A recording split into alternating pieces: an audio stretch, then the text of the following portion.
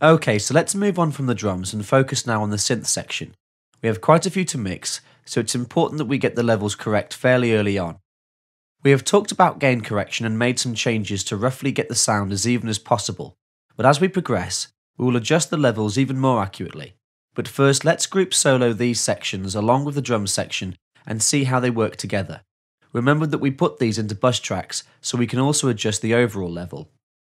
Let's take a brief listen to the two groups playing together now.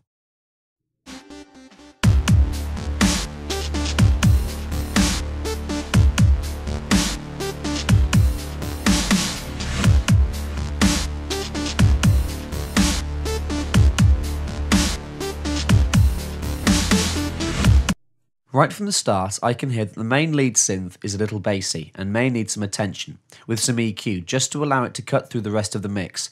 And seeing as this is supposed to be the main lead riff, we needed to have some dominance. And also the chorus zeta is a little loud, and will need the levels looking at. But let's focus on the main lead for the moment. We want to make some adjustments to the EQ to allow the lead riff to cut through the song and stand out and tell people that this is the main melody. So as with our rhythm, we want to add the analyst into the track.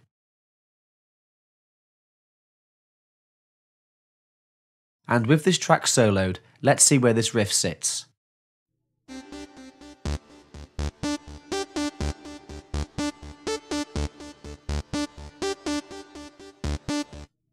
Now from the graph, we can see that there isn't much presence in the higher end, towards 10k, and boosting here will up the transient level and help to push through the song. Remember, the analyst isn't there just to tell you where an instrument's frequencies are, it also tells you where its presence isn't so strong. And with this info, you can manipulate these frequencies specifically to get the desired result you're after.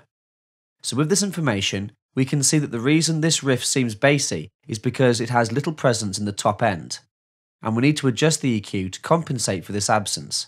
So let's head over to the Pro Channel EQ and make these adjustments. First, we will pull the high pass filter in and knock off anything below 80 Hz, and narrow the slope to really trim this down. High and low pass filters are the perfect method to get rid of large areas of frequencies at once that are either not in use or not wanted. Now we need to boost our top end, so in the high end band, we will set our frequency to around 11k.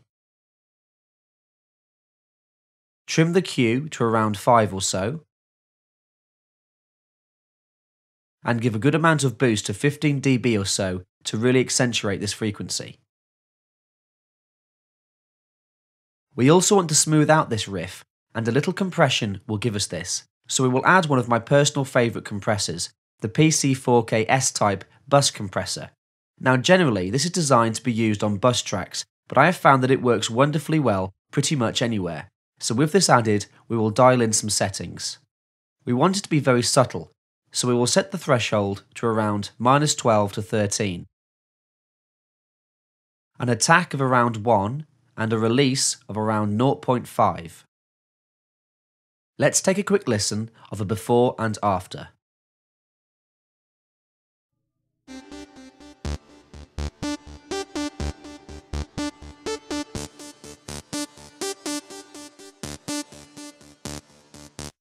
For a bass line, we have two tracks that hold this job, the synth bass and the chorus zeta.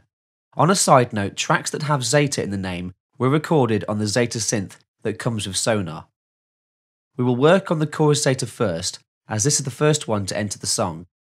First off, we will knock off around -3 or so dB of gain in advance. This can always be altered later on if needs be, but it allows us to add effects without having to worry about too much clipping. Now EQing is really the theme of the day, and we start, as usual, by finding out its frequency range, so again, we will add the analyst into the track.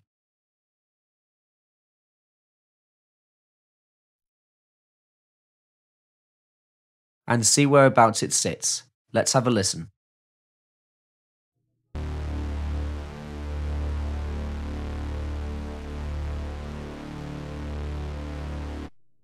Well, as expected, we have a lot of presence in the bottom end, but I also noticed a slight rise in the 5.1k region, and it's this that we need to calm down a little and steer this track away from the area as we have other tracks that are using up high end.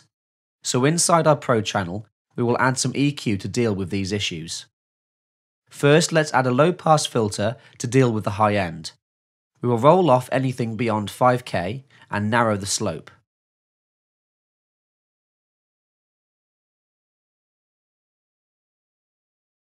We will also add a slight high-pass filter to remove any unwanted hum or buzz that you can sometimes get from a low-end instrument. We will roll off anything below 40 Hz, also with a slightly narrowed slope. Now, to find the right frequency to boost in order to obtain a nice rounded sound, we will trust to an artist's taste rather than purely relying on the analyst to do all the hard work. So we will go over to our low-mid band and set a frequency of around 300 Hz. A fairly wide Q of around 2, and boost to around 12 dB. We will play the track, and using the frequency knob, we will sweep across the low, mid, and low bands to see what sounds appear more appealing.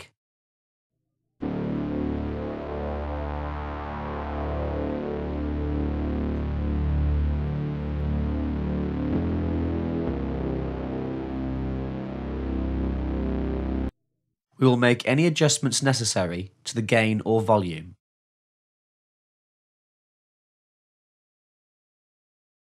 And I think we have found a good sound in the 317 Hz region, so we will leave the EQ now as is and move on. We will start now on the synth bass, and as this is the other track that also uses a bass drone effect, we want the two to sound not the same, but similar enough that the two blend together well enough to make it seem as though the chorus data has evolved into this one. It will just add continuity to the track as a whole, so let's solo the track and have a listen to it dry.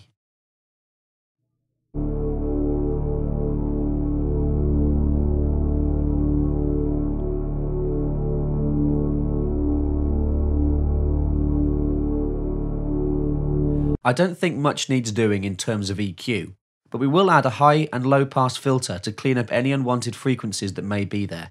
So in the Pro channel, we will add a high pass filter and roll off anything below 40 Hz, and a low pass filter and roll off anything past 5K.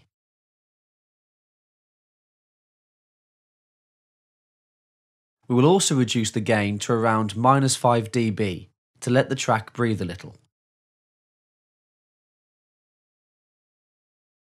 Let's take a little time now and solo both the synth and the rhythm and see how they are sounding together and make any further adjustments to the levels.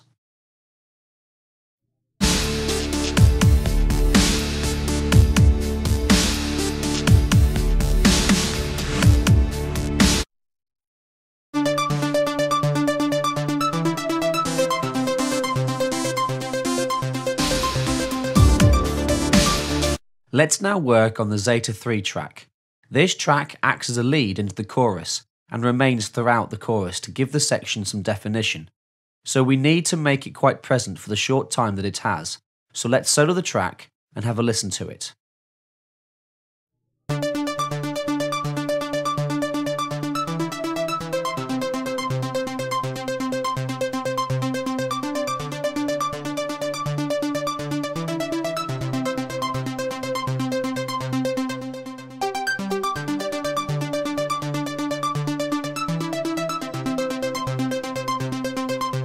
Okay, so first we will drop the gain to around 5 dB before we begin doing anything too drastic. And we will add the analyst to the track and have a look.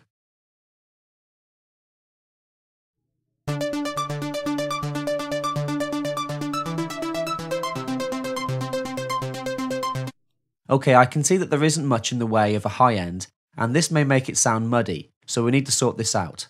But we also don't want to take up the frequency space that the main lead is occupying, so we have to be aware of both tracks whilst we mix this one. In the main lead, we boosted around the 11K area, so here we will boost slightly just below at around 10K region. So in the high band, set our frequency to around 10K.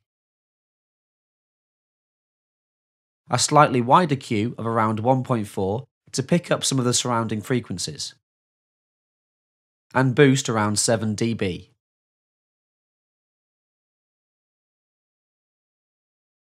We had quite a lot of presence in the mid-range, and although okay, we want to disassociate it as much as possible from the main lead, so we will attenuate around the high mid section. Set a frequency of around 600 Hz, a wide Q of about 1.1,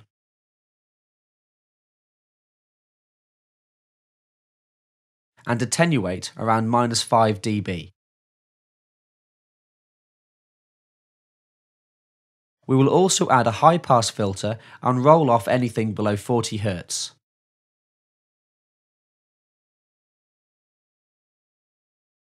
To separate this even more from the main lead and give it some space of its own in the mix, we will slightly pan it to the right to about 40%. Panning is a great and easy way to add space in a mix and give an instrument some clarity in an otherwise busy mix. Sometimes it can be hard to pick out similar sounds when they are placed in the same area of the mix. Let's now have another listen to the synth folder as a whole to get an idea of how it's all coming together, and make any fine adjustments to the levels.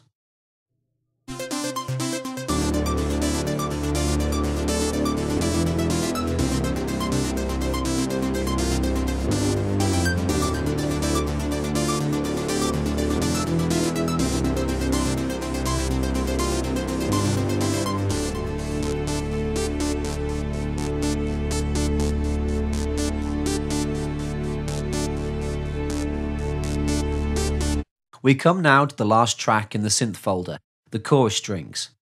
It has been hard up until now to make them out, so levels do need to be adjusted, but first, to get an idea of how they sound, let's quickly solo them and have a listen.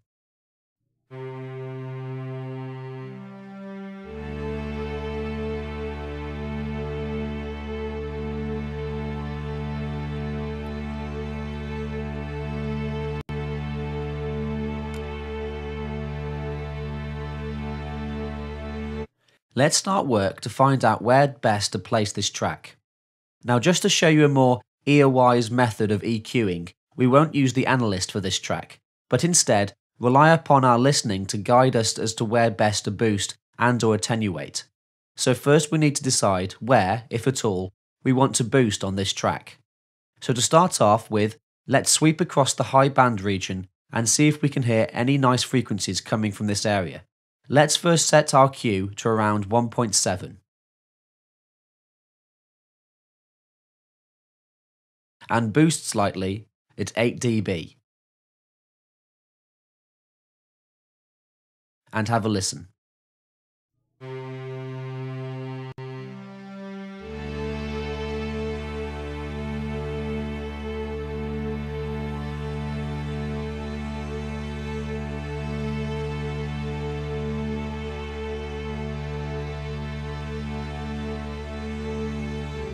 I think we may have hit upon a sweet spot at around 7K, so we will leave our Q and just set our frequency to this area and boost a little more to around 10 dB. Let's also see if the low end needs a little pick-me-up, so using the same method, we will go to our low band and set a Q of 1.3 or so, and boost a little. 5 dB should be okay. And we will play the track again and sweep the low band.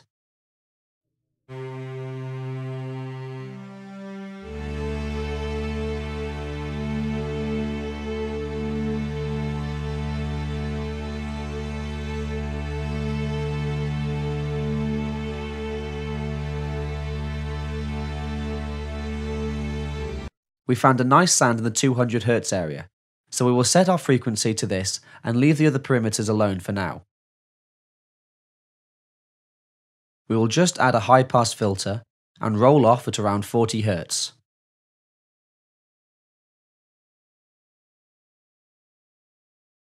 Okay, so we have now EQ'd all the tracks within the synth folder. Now let's hear what they all sound like along with the rhythm section, always looking and listening for any clipping that may appear.